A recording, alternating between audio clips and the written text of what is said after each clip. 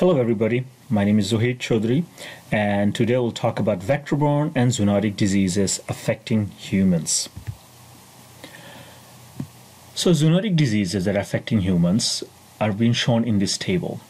And in this table you can see some of the most important zoonotic diseases, the host or the reservoirs that harbors the pathogen, as well as the pathogen type listed in here.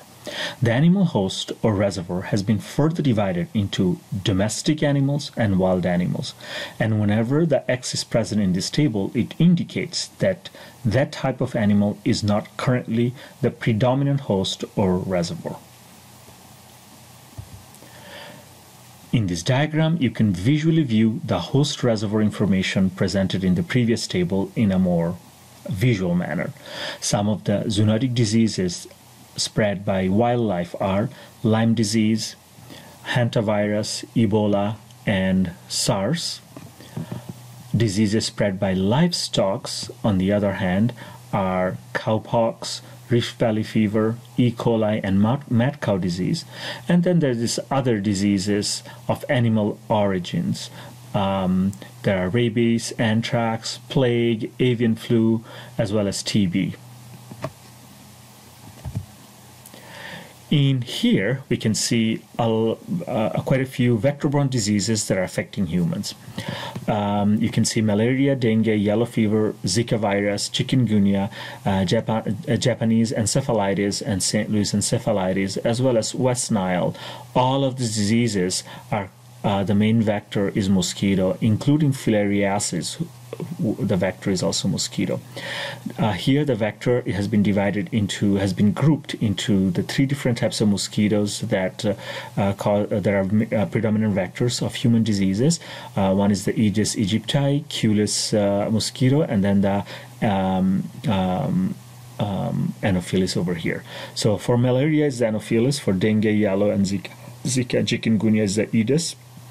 And then for Japanese encephalitis, St. Louis encephalitis, as well as West Nile is the Culex.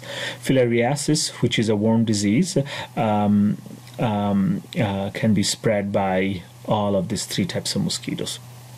Plague, Lyme disease, and leishmaniasis, they don't have mosquito vectors, but they have another vector. And for plague is a flea, for Lyme disease is a black-legged tick, and for leishmaniasis is sandfly.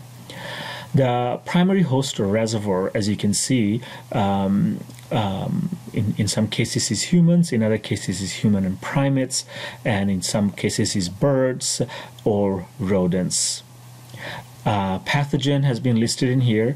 In many cases, it's virus or bacteria, the dominant pathogen, but in some cases, you may have a parasite, as the case for malaria, and for leishmaniasis is protozoa.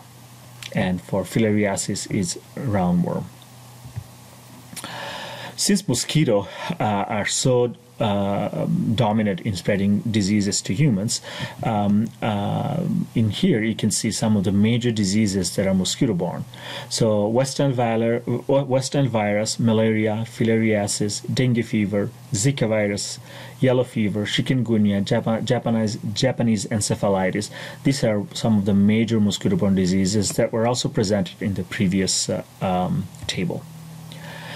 Continuing on, trying to understand more of the mosquitoes. So we introduced three different mosquitoes, the Anopheles, the Culex, and the Aedes. And this species has been extremely successful. The female, because it needs a blood meal for producing eggs, it needs the protein from the blood. And at that time, the female becomes extremely aggressive, and it seeks human blood that contains